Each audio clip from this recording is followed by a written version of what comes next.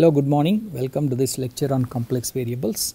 Last time we did a problem which had a finite branch cut, and we did it using two methods. We will reinforce those ideas. Okay, so I have this integral having a square root function. So we replace this again with this time a clockwise integral over a contour dz over square root of z, again z minus 1. This is equivalent to having branch points that are not symmetric. Okay, I could have a branch point here and I could have a branch point here at minus a, and here is my z, this is z minus b, and this is z plus a.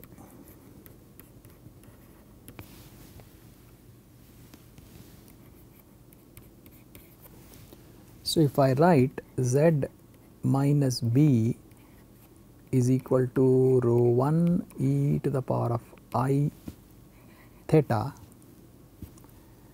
then square root of z minus b is equal to rho 1 to the power half e to the power of I theta by 2.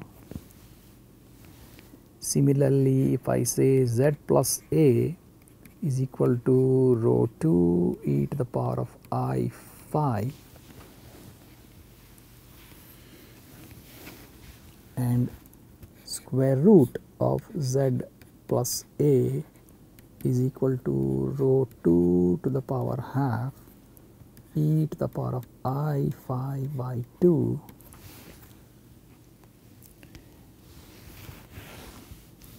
then we will see for this definition of theta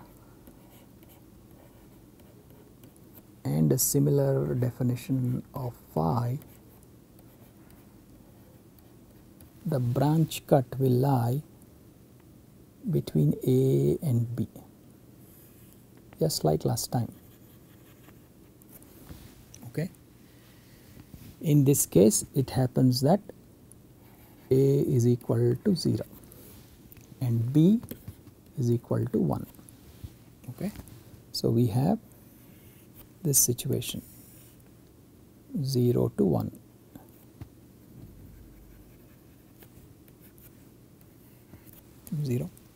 Okay. Now, because theta here at this point is going to be equal to pi and phi is going to be equal to 0, I have e to the power of I pi by 2 here, which is equal to I, and therefore square root of z into z minus 1 will have the definition of I square root of x square root of 1 minus x. It will be a positive imaginary number. So this x lies between 0 to 1, this x is less than 1, so this is a positive number, and the I. Okay. So now if I decide on this contour that I will go, let us say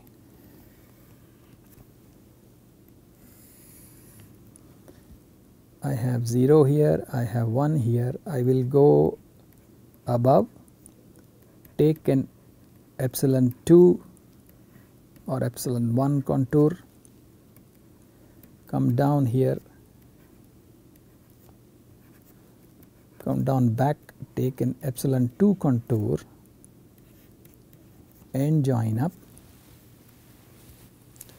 Just as last time, epsilon 1 integral epsilon 1 and integral c epsilon 2 will go to 0.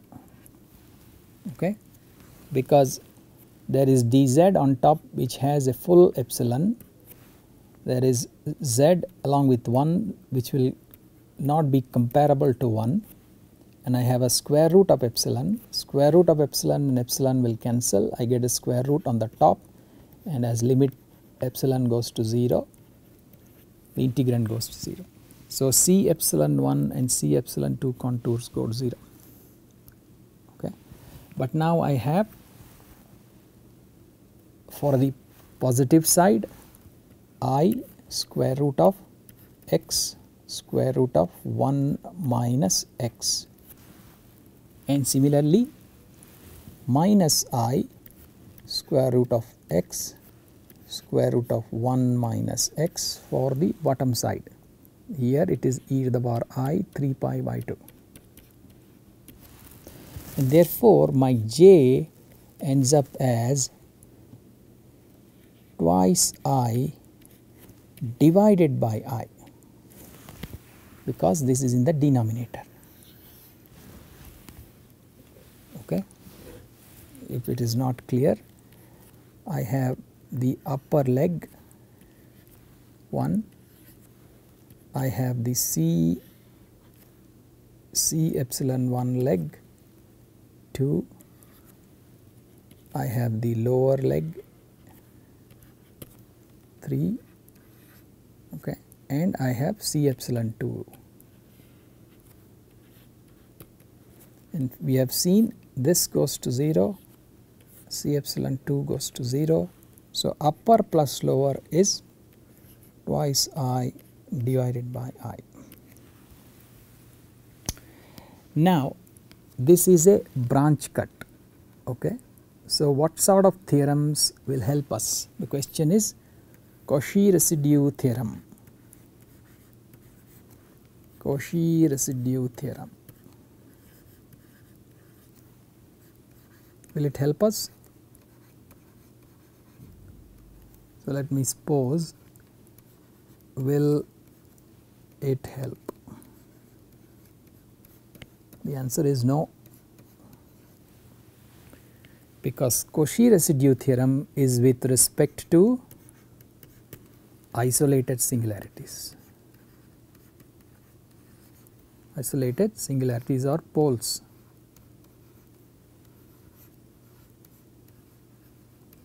Not with respect to branch cuts. So we had to find some other means.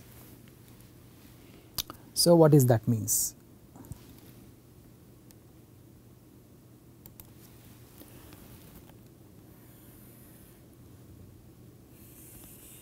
I have this integral that goes around this branch cut, okay, and this function, I mean branch cut is a singularity, the function does not behave well around a branch cut, so it is a singularity, okay. But this function 1 over square root of z square root of z minus 1 is well behaved everywhere in the complex plane. Everywhere else except at this branch cut the function is well behaved. So I can use the deformation theorem. Deformation theorem. Okay. So I deform this clockwise going contour. Okay. I expand it, and I take it all the way to infinity on a circular contour. Okay. Of radius infinity. So I have twice I by I is equal to this clockwise contour CR limit R tending to infinity dz over square root of z into z minus 1. On this CR, z is equal to r e to the power of I theta,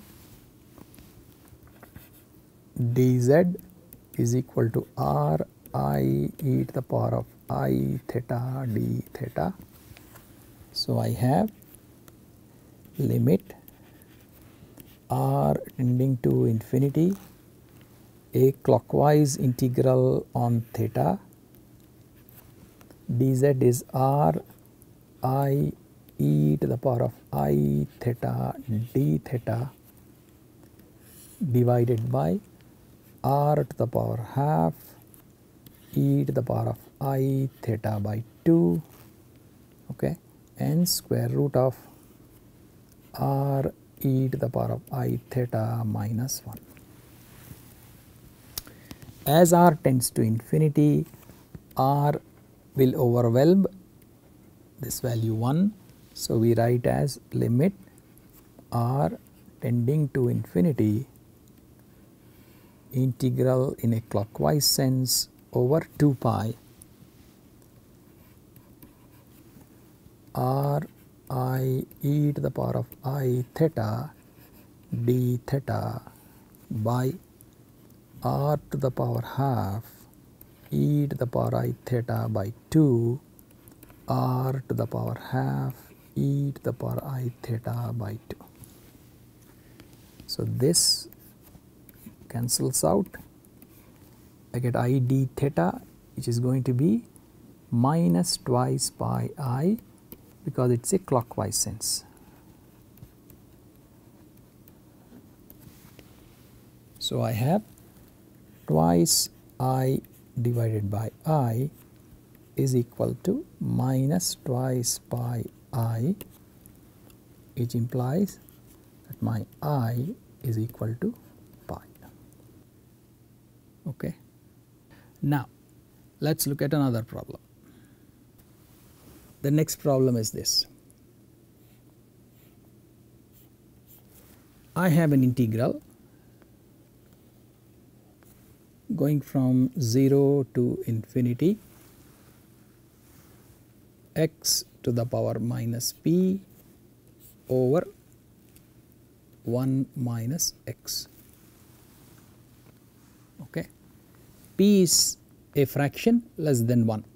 Okay. P can be anything between 0 and 1 dx. Now if we replace this with a closed contour integral,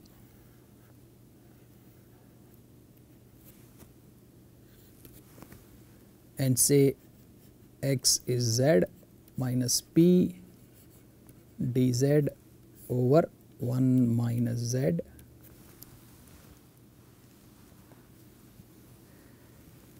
now if I make z, for example, equal to r e to the power of I theta, and let us say theta is given this definition,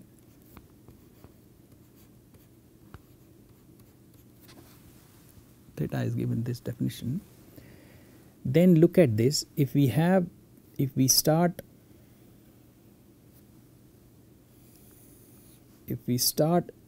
very close to the x axis, let us say this is r e to the power I theta, theta is very close to 0, then z is equal to r over here, this distance is r. If I go full circle and let theta become twice pi, then z is equal to r e to the power of I twice pi.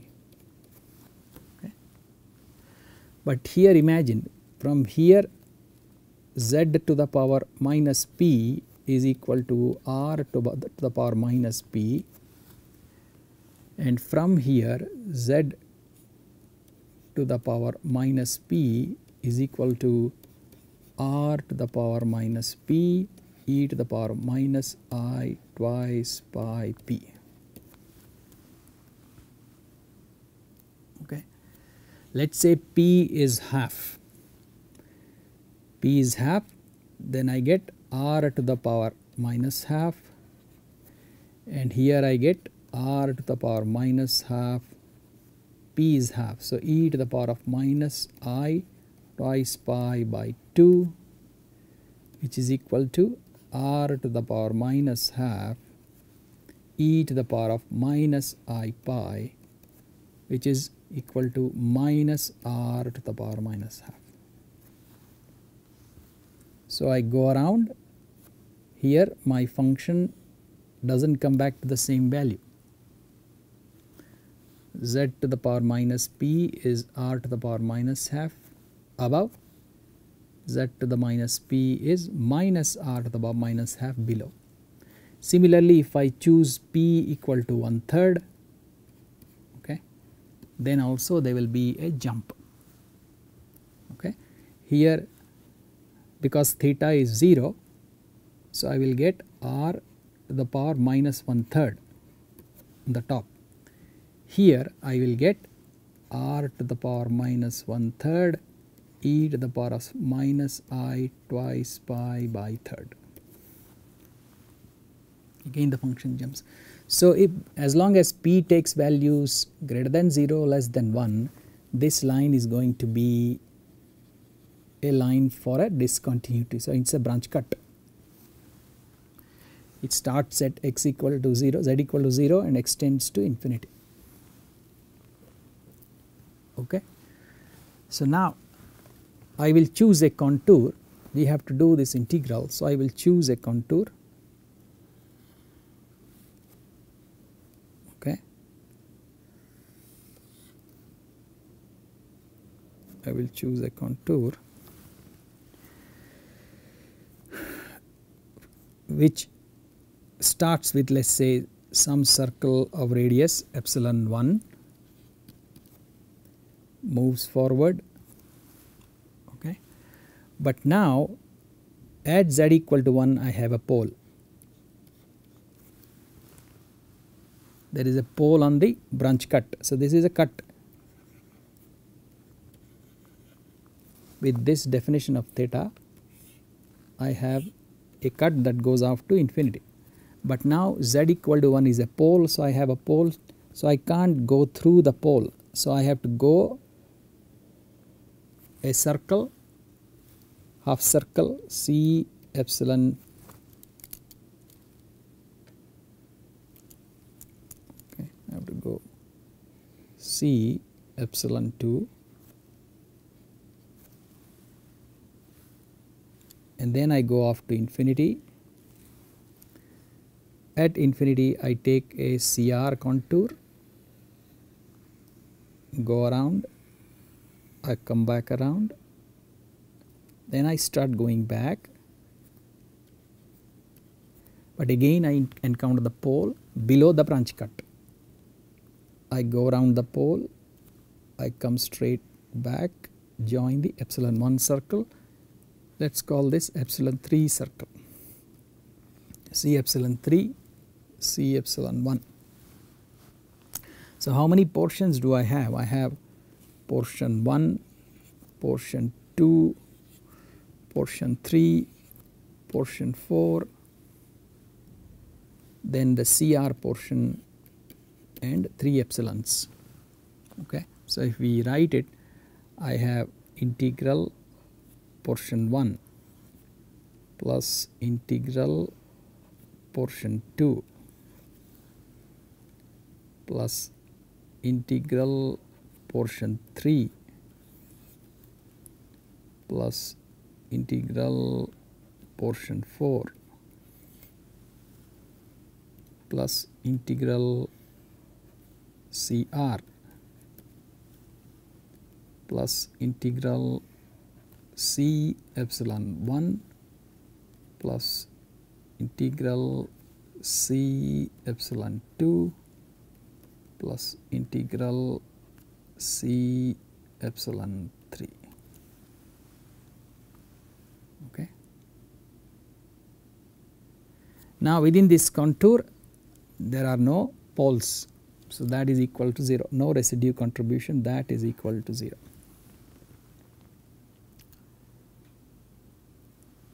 Okay. Now let's see how to go about this.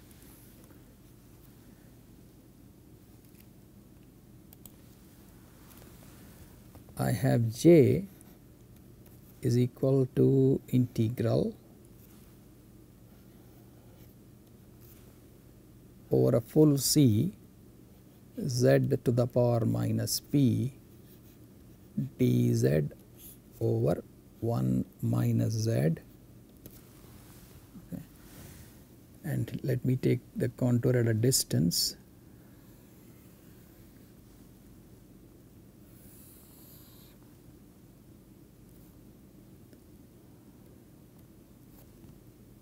Portion 1, pole at 1, go around the pole. Portion 2, go CR, come back, go around the pole, back, C epsilon 1, C epsilon 1, C epsilon 2, C epsilon 3, 1, 2, 3, 4, CR. Okay. Let's see now on CR. On CR, let Z be equal to R e to the power of I theta. Okay. Then dz is equal to R I e to the power of I theta d theta. Okay. Then what do I have? R to the power minus p e to the power of minus I theta p dz R I e to the power of I theta d theta divided by 1 minus z. Okay. 1 minus z is R e to the power of I theta, and limit r tends to infinity. As r tends to infinity, 1 can be dropped. Okay, this r cancels with that r, I theta with I theta, and I have this as order 1 over r to the power p. Okay, this r to the p minus p survives. So this goes to 0 as r goes to infinity. So the CR integral is gone. The CR integral has gone to 0. Okay. So now what about C1 and C2? C1 and C2. So integral portion 1 of z to the power minus p dz over 1 minus z plus integral portion 2 z to the power minus p dz over 1 minus z. Okay. Strictly these have limits from, let's say, epsilon 1 to 1 minus epsilon 2, then the limit here is 1 plus epsilon 2 to infinity, and in this limit epsilon 1 has to go to 0, epsilon 2 goes to 0, same here, epsilon 2 goes to 0. Okay. So what do we have? Z is along the x-axis on the upper side. Okay.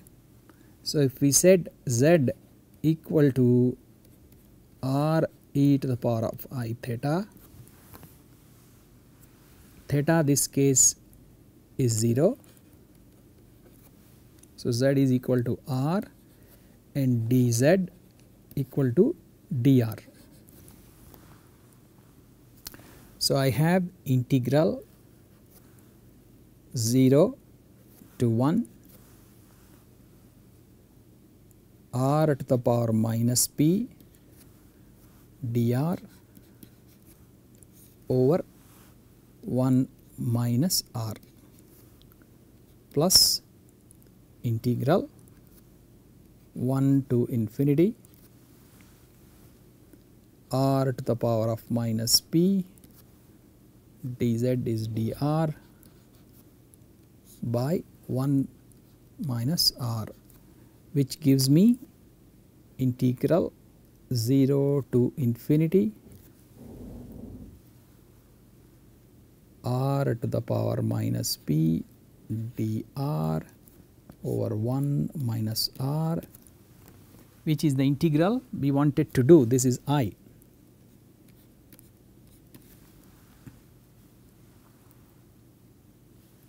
Okay. In the principal value sense, Cauchy principal value sense. Okay. Now for 3 and 4. For 3 and 4 I have integral 4 which comes from infinity to 1 plus epsilon 2, okay, limit epsilon 2 going to 0, z to the power minus p dz by 1 minus z plus integral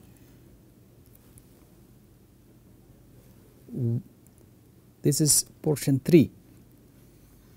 Okay, you should see the direction. Here we are going forward, here we are coming back from infinity.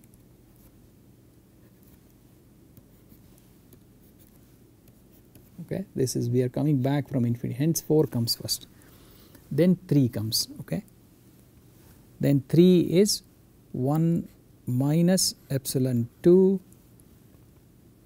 to epsilon 1. Here also limit epsilon 1 goes to 0 and epsilon 2 goes to 0. Okay, z to the power of minus p dz by 1 minus z. Okay. Now let us see on this leg z, okay, what is z equal to?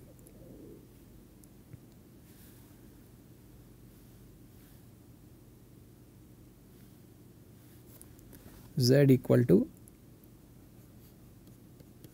r e to the power of I theta, okay, r e to the power I theta, but theta has now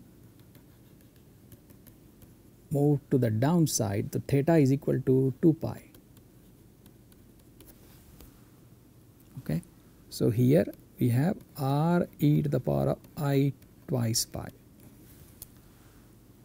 Okay, now let us not be very quick in setting e to the power I 2 pi to 1. Let e to the power I 2 pi remain as it is. Okay, but it is a constant, the angle is a constant because we are coming along a straight line. Okay, now dz is equal to dr e to the power of I twice pi. Okay, now watch what happens here. I have, so I am going to write this part here. I have integral infinity to 1 z to the power minus p r to the power minus p e to the power of minus I twice pi p dz is equal to dr e to the power of I twice pi by 1 minus z 1 minus r e to the power of I twice pi plus integral 1 to 0, 1 to 0. Z to the power minus p is r to the power minus p e to the power of minus I twice pi p dr e to the power of I twice pi by 1 minus r e to the power of I twice pi. Let me write it on the same page. Here I have infinity to 1, this gives me a 1, this gives me a 1, 1, 1. So I get r to the power minus p e to the power of minus I twice pi p dr by 1 minus r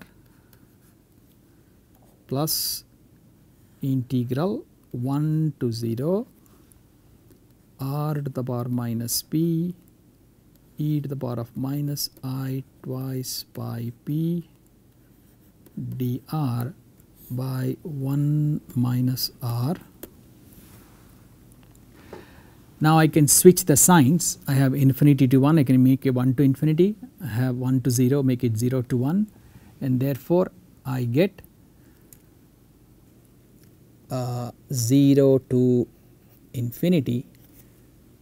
I put a minus r to the power of minus p by 1 minus r e to the power of minus I twice pi p dr.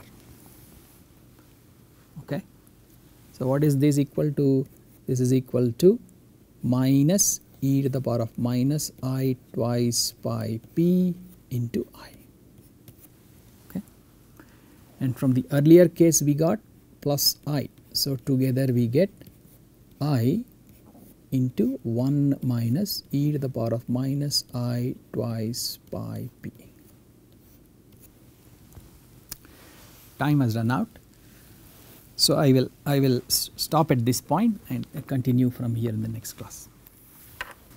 Thank you.